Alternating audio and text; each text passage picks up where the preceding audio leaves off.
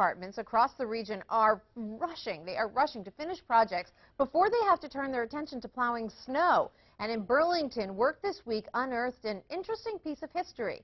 WPTZ's Jack Thurston tells us all about it. Digging through layers of city life on busy Main Street in Burlington, Vermont, where the Public Works Department is updating its sewer system. In the process, discovering this week part of a network of old water pipes underground. And get this, they're made of wood. They've long been inactive and abandoned. We immediately knew it was history. Rob Green's with DPW. We've all heard of wooden water mains, but this crew's never ran into one. He bets the wooden water line dates to about 1870, to when downtown Burlington didn't look much like a city at all.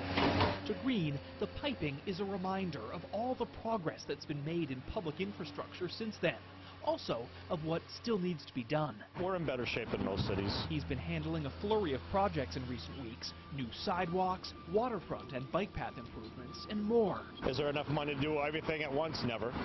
But we do so much per year. And on the federal level, Vermont's junior U.S. Senator hopes infrastructure repairs will be a big focus of the new Senate starting next year. In my view, what we have got to do as a major priority is create millions of decent paying jobs in this country.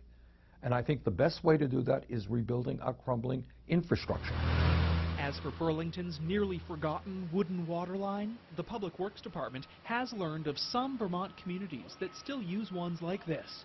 Here, though, the plan is to save a piece of the system and display it. In Burlington, Jack Thurston, WPTZ News Channel 5.